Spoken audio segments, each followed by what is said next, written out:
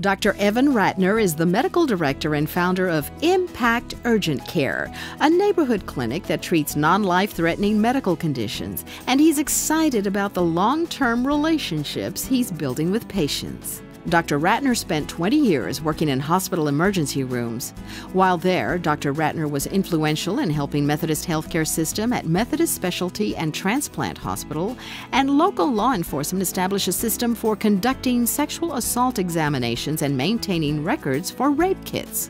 His approach helped bring about needed training in forensics and compassionate care for those conducting examinations. But after 20 years of toiling in frenzied ERs, Dr. Ratner, his wife, and a business partner opened Impact Urgent Care in March 2010. In its first year, the facility has treated approximately 1,200 patients per month.